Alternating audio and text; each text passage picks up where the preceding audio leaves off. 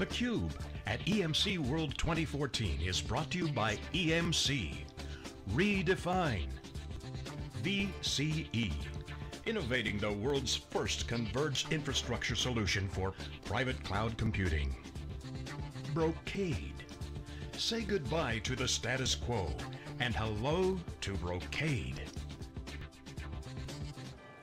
Okay, welcome back everyone. We're here live in Las Vegas for EMC World 2014. This is theCUBE, SiliconANGLE and Wikibon's flagship program. We go out to the events and extract the signal from the noise. I'm John Furrier, the founder of SiliconANGLE. I'm joined by my co-host Dave Vellante, co-founder of Wikibon.org. And we have a special guest here, Luciano Ammenti, CIO, I'll let you say it for yourself, CIO of the Biblioteca, the Vatican Library. Okay, so it was called the Biblioteca, see you say it in Italian, it's always better when you say it. Yeah, the Vatican Library is the start of this particular project because our collection is full of 80,000 manuscripts. And in 500 years of the story of our library, the library gives the chance to study only 20% of our collection. This is because it's very difficult. And then 4 years ago decided to digitalize all our collection because our target is to give the chance all the world to read our manuscript. Because today is no more possible to take out the manuscript from the bunker and give it to the person for read one because it's too precious, too delicate. And the chance that we have is digitalize anything and give this precious collection to all the people around of the world. So you're digitizing. We started. So when did you start and how long do you think it'll take? Because I know that here in the US they started digitizing the JFK library and I know that it's a long process. What's your estimation of completion? That really depends how many money we try to search in fundraising. For the moment with our resource, the project will be in 10 years. Now we use 25 persons on the workflow. This workflow provided for produce 1,000, 2,000 manuscripts any month. That's so complicated because the Vatican Library decided to digitalize the manuscript in new formats. This format for the standard is feeds. This standard for long-term conservation is a project by NASA onto 78. And then it's important because this format is used only for astronomic picture. It's the first time that the same format is used for manuscript. This is very strange because in one world where the technology is always at the top, the second possibility that we have save the manuscript in TIFF. TIFF is one format that created in 92, but the last update is in 98. It's only 32-bit. For us, it's terrible you take the decision. Decided to a new one way with the feeds for us is maybe a new way to start all the long-term conservation project. So who has access to these documents? Anyone is free. All the manuscripts that we digitalize will be free, will be online on our web. Anyone can have free access. So today, people would, or previous to this project, people would come in and request access to the document. They would stay in the library and read, but you say it's too complicated. But it's too complicated, too slow, too much expensive. Too precious. Yeah, it's expensive. Yeah, okay. And then so you're storing all this, you're digitizing it and putting it on disk, is that right? Yeah, in EMC Square Storage. That's is Isilon architecture. And then day after day, we implemented our data center because our pilot project is a pilot in any detail. It's a pilot for workflow, it's a pilot for a new format, it's a pilot for hardware and software that we used. I am enjoyed to work at EMC Square because we change several times idea. And then you stay together us with partner, the same to data group, together us because we will modify the way for you have the project better. Did you ever consider storing and digitizing on tape as a way to keep costs down? Why not? Why not? Because the accessible data is more faster. And then we realize a disaster recovery for copy, disaster recovery and business continuity, for you have another site that will be sure. And the management, the data on the disk, it's better for the management of the data on tape, because sequential read, the temperature may be a problem on the tape, and the hard disk that more easy management. Yeah, so simpler, lower cost overall, in your opinion. Yeah. Now, I think yes. What about the workflow? You mentioned the workflow. What other software is part of this solution? We worked for years for stabilize the workflow. Inside to the workflow, the human resource will be the principal things, because inside to the workflow we take the person that manipulate the manuscript, that restoration office that decide which manuscript can to be touched, in which device can to be used for acquiring the manuscript. There is very rigid procedure for stabilizing. When the manuscript is digitalized, there is a two level of supertutor that have checked the quality for to be storage in EMC Square machine. It used SRM, System Result Monitor, for monitoring any detail on the storage, on the VNX, on the Atmos.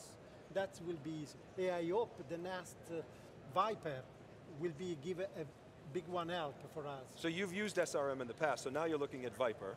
Yeah, I hope yes. So when you see the whole talk about software-defined storage and Viper, what do you think? What are your thoughts on that?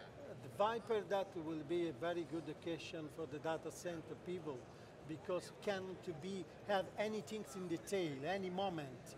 You can understanding what's made in my hard disk, which is the increment of the space. And today I see a scale IO. That will be very interesting, because you can take this little piece of the space that remain in several storage. And that will be a new one thing that maybe we can use it for the future. Interesting. So in your use case, I would think object would be interesting, a get or put, a very simple interface, but the scale I/O interests you not, so from the standpoint of using the capacity in a pool, but not block, right? Or no, but we have another parallel procedure that you can use at these spaces. Because the Vatican Library asks, for example, space for control check, control gate in RFID, video camera control. Any of this information will be stored in another site. Can to be used, there's many information that will be defragmented, and that can realize that optimize the space inside to the data storage. So, Luciano, I want to ask you about the future plans and why Viper fit into those plans. Can you share the vision, and then why Viper? I love the idea of Viper. I see the first time in a Lotus Management Center to Oxfordshire. Viper is a total innovation because it's an open source, can have a different brand. And this is important because Viper can give the chance to use it at top level management, very user friendly, what you have in down. That is a revolution. For me, I am oldest. I am just a Unix engineer. No, it's true. I have a system engineer in Unix. It's true you're Unix, but you're not old. It's very difficult to understand that it will be so easy move a file system from one way to another one. And that's when I see that the VMware state is changed. Now no move more the file system, no move more the machine, now move the data center. That is revolutionary for me and easy for the people that work on around in data center. Does it help up the stack? So above Viper, what are the things that's going on up top in the stack? So have great flexibility. Yeah. What are you doing for applications? For application, that will be a revolution, I think. That because you use it 100% the resource for all that you have done. You have another point of view. That is important because I remembered my story with the file system. I have peer-to-peer to computer management. VMware, I have a second step to machine. Now with Viper, I have a point of view from very high level. That's, I think, that will be a revolution. So I have to ask you, what's it like going to work at the Vatican every day? I am fortunately to work in the inspiring, Vatican. it must yes, be, yeah? Because the people, my boss is a very nice person, and then can decide directly with him. It's so easy that we can investigate with a new one technology or new project. Him decide if something's wrong, it's my fault. But if something is okay, for all the community will be a new advantage. Have you met Pope Francis? Oh, no. Yes. He doesn't come to the library? No. You bring the books to him? Maybe so. How's security? Because obviously there's a historic 82,000 not of manuscripts, security both physical and inside the system. You guys look at that security piece heavily? We have a different level of firewall for security management of the data.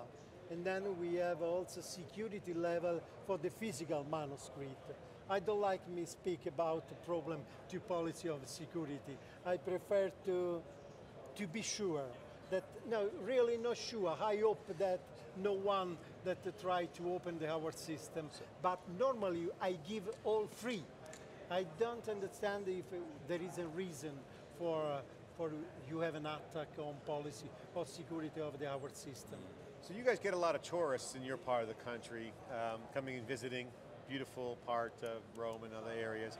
Have you had any technical tourists, people who say, I want to come in and just visit your data center and look at the hardware? Why not? Why not? Do they come in? Do you get a lot of people knocking on your door? The center is out of the Vatican State. Can be possible. It's more easy. Do you arrange some tours? Yeah. A tour of the data center? No, this is a movie. Just no more, just a movie. The reality is totally different. Okay. It's better. Okay, so I have to ask you, what is the most exciting thing that you've worked on this year that you could share with the audience at the Vatican Library? It could be something different and unique, something exciting that you've worked on this year. And really, I hope that many things is important because the Vatican Library, the target of the Vatican Library is cover the manuscript for humanity. And the people understand that this job is not for the Vatican Library, but for the future, for the people, for our dots. This is a message that will come in any house. When the project will be handed, step by step, any day the people can see inside to our web that increment the number of the digitalized manuscript. This is open to all the people. Any people can flip the page of the manuscript. Really, we have a manuscript so important. We have the St. Peter letter, the copy of the New Testament. We have the original of the Vangelo from Luca, from Giovanni. We have Divina Commedia original by Dante Alighieri. We have several things that will be wonderful. And saving it and preserving it in a digital format for all to have is really an amazing thing. Thank you so much. We're all blessed to have that luxury now of technology. It's one of the benefits, Dave, of the technology, and thanks to you guys and the EMC and Viper. It's been great. Thank you, Luciano, for coming on theCUBE. We really appreciate it. The gods are looking down on theCUBE today and bringing us great content. Thank you very much. We'll be right back after this short break. Thank you, me too, for your help.